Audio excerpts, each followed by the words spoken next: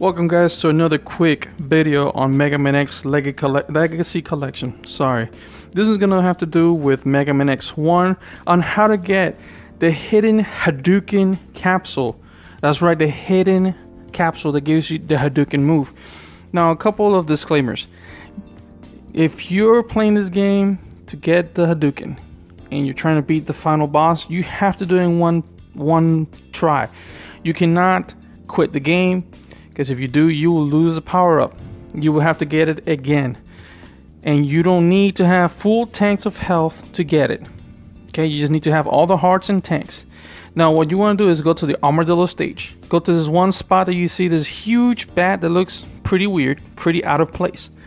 This bat will always drop life helmets, whatever you want to call them.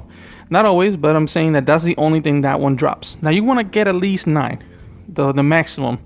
You're gonna need this so that when you actually try to get the capsule, you get multiple tries. Now the problem with this capsule is it doesn't always appear. That's right, it doesn't always appear. It sometimes appears, sometimes it doesn't. So depending on what you're doing, it will appear, it won't.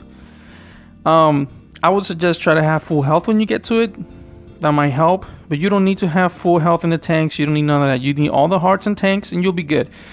At first you'll be like, well, I'm missing something. No, you're not.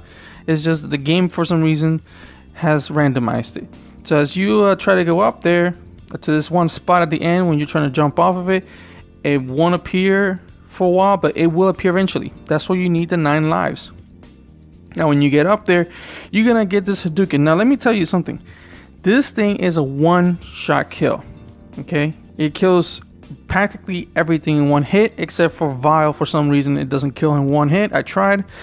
I was trying to record it to see how it looks when you kill something with it one hit, but it didn't work with him.